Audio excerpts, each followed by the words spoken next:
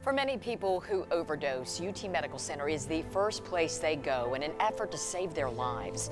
Doctors in the emergency room say they see between 20 and 25 people every day who have overdosed. That's about 10% of the patients in the ER.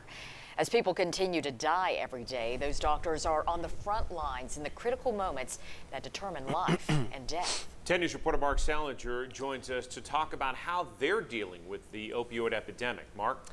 Robin and John, doctors are able to save the vast majority of those patients who overdose and make it to the ER, but what comes after is a battle to help them turn their lives around. Beyond the pain and chaos of the emergency room, this is where it happens. There's one thing that keeps Dr. Annalise Cuddle awake at night. The fact that I can't get to them before they come to me. Dr. Cuddle's day is usually marked by a grim statistic in the battle against the opioid epidemic.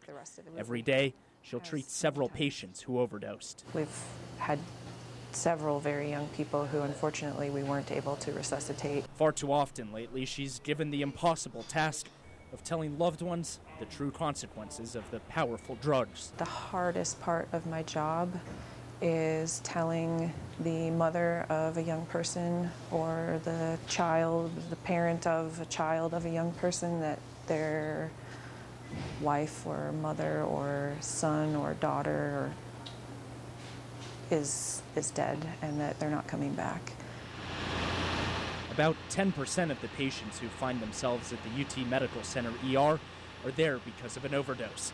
That's 20 to 25 people every day. We revive a lot more than don't make it. What comes next is a battle to find them help so that they won't end up here again. We can certainly help them and try to get them into treatment. Even if they survive this time, some spend weeks in the hospital, battling infections from the drugs and needles. Infections are a huge, huge part of the problem. Every day, the battle continues.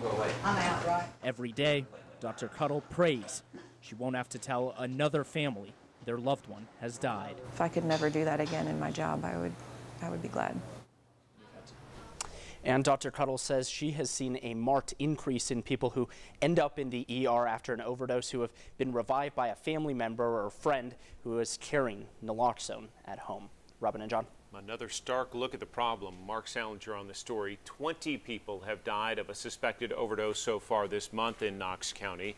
The District Attorney General's office says that brings the total for the year to 198.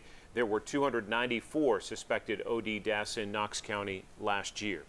If you or someone that you know needs help, we do have a list of resources online at WBIR.com. Just go to the menu at the top of the screen and click on the Features tab and then scroll down and choose OD Epidemic.